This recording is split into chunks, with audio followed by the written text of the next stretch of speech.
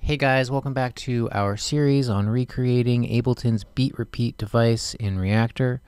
In this video, I'll be implementing the main audio engine so we can test our work from the previous video, and we'll be all set up to implement the rest of the features in beat repeat. So to begin, I'm going to create a new knob, and this is going to be our grid knob that determines the length of the stutter. It's going to have 16 values, so I'm going to let it range from 0 to 15, and we can duplicate a multi-text from one of our other knobs here to create the visual display.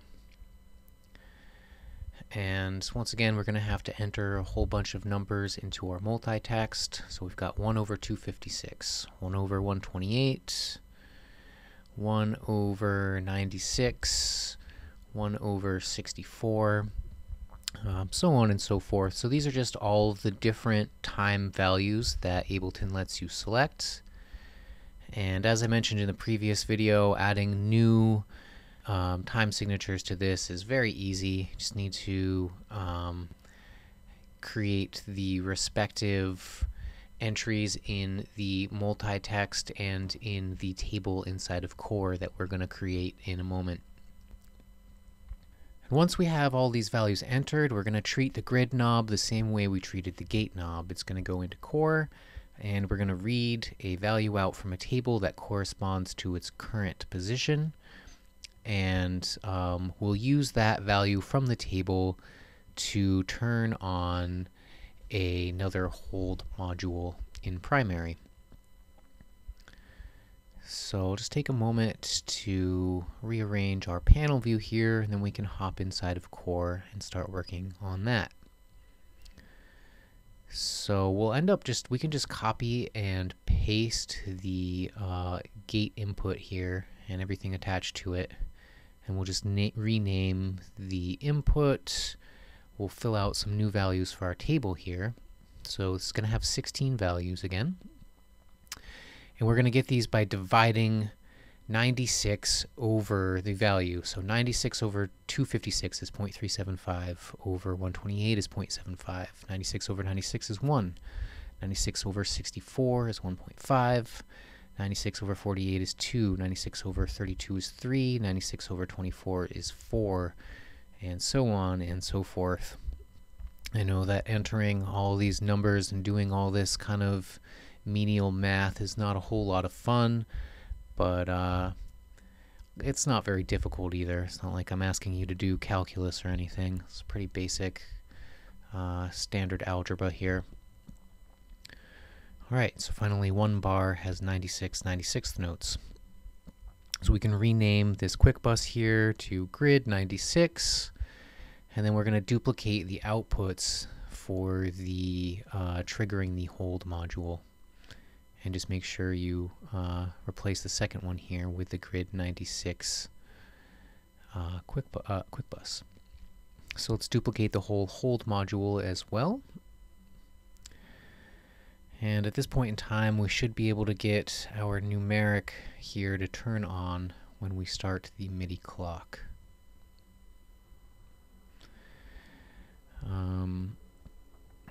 And so, just take a second to test that. It's actually not working. And the reason it's not working is if you look, we actually haven't even connected the grid knob to anything. So it's not doing anything at all. So let's just wire that in. And now we can get the hold knob turning on when the clock is running. Alright, so let's create a new core cell that is going to do our audio processing. And I'll create 3 inputs. We're going to have one input for the audio input. And if you wanted to do stereo audio, you could have 2 audio inputs, of course, and just duplicate everything that it's attached to. Then we're going to have an input for the repeat hold module, and we'll have another one for the record hold module. So these are our 3 things that can be happening. Either we're sending the input directly to the output, That's the first option. The second option is that we're recording the input to play back later. And the third option is that we're currently playing back something that's been previously recorded. So to implement our first option, if the repeat value is 0, that means our effect is off. So I'll create a quick bus called effect off, and I'm going to store the input in a latch, and that latch will be triggered by the effect off quick bus here. So anytime our effect is off, we're simply going to take the input and store it and then read it. So that's our first option. If the repeat value is on, then we want to check, well, are we currently recording something to play back, or are we currently playing back something that's already been recorded? And we can know that by checking the value of the record input. So we'll compare the record input to 0 as well. If the record input is greater than 0, that means we're currently recording. Otherwise, we're currently playing back. So I'll create 2 more quick buses for these options, and we can name them record and playback. So if the record value is on, I want to take the input and store it in an array. So I'll create a new array, and I'll give it 441,000 values, which is equal to 10 seconds of time at the standard 44.1 kilohertz sample rate. So we can both write to that while we're recording, and then we'll read from it while we're playing back. So we'll create the write, and then let's create a read macro as well.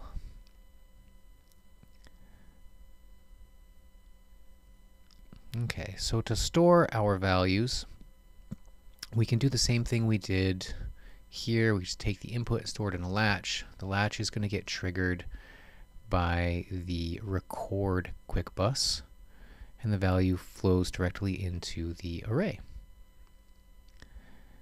So we just need to now, and then we'll also have that value flow to the output as well, because at this point we're recording a sound to play back later, but we still want that sound to be playing to the output as well, so we can hear it.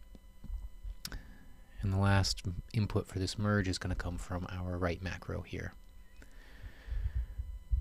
Alright, so one more thing I want to know is I want to get some specific events when the record button starts and when the record button ends.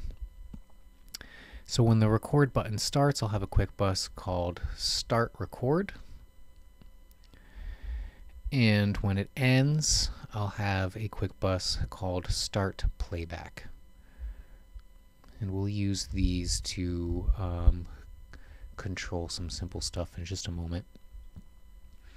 So next I want a value that's going to control the index that we're recording at.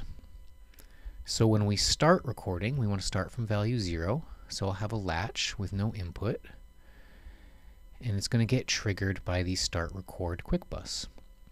So this is just setting our index to 0. We're going to read our index when the record button is on, and use that as the index for our array. So we'll start storing values in our array at index 0, and then we'll add 1 for every subsequent tick of the sample clock. So whenever the record value is reading out, we'll take that, store value at that position, then we'll add 1 to the record index and store it for later. Alright. So we can use the record index in our write macro here. And next we want to figure out, well, which index are we reading from during playback? We have our record implemented, and now we just need to get our playback implemented. So we want to set the playback to index 0 when the start playback event fires.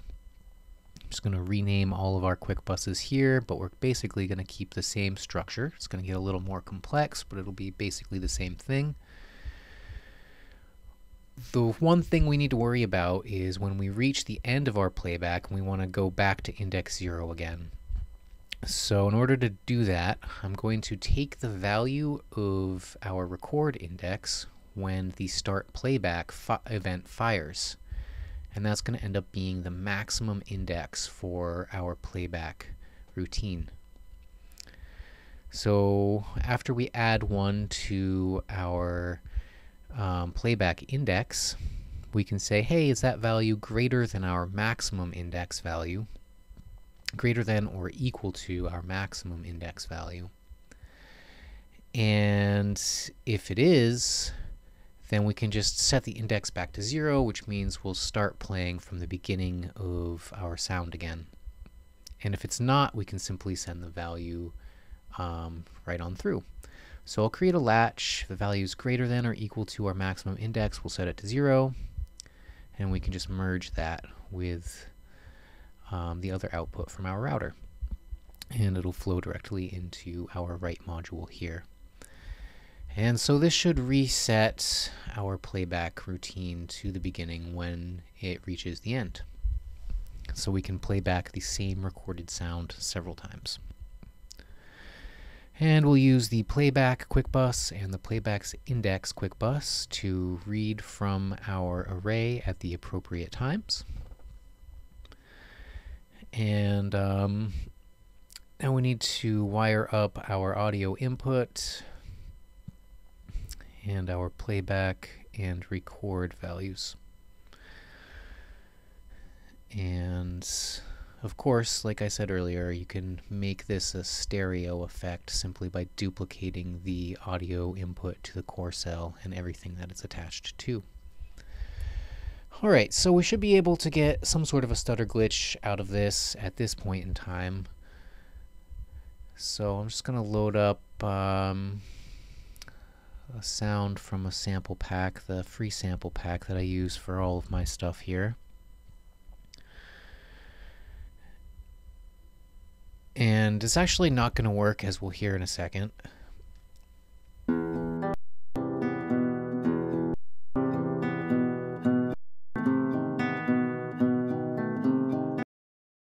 So you can hear that the sound isn't playing back when the effect turns on, and the reason for this is that I neglected to set the bottom half of our compare module when creating our playback index. So just set the max index to the bottom half of this compare module. Otherwise, you're adding 1 to a value and then comparing it to 0 and saying, is this greater than 0? And it is greater than 0 because you just added 1 to it. And then if it is greater than 0, you set it back to 0 again. So what we were doing there was just keeping the playback index at 0 the whole time.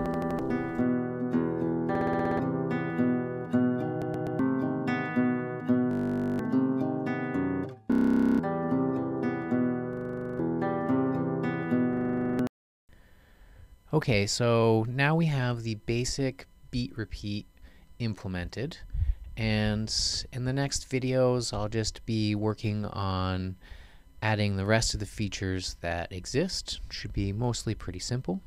Thank you guys for watching. Once again, this is Salamander Anagram.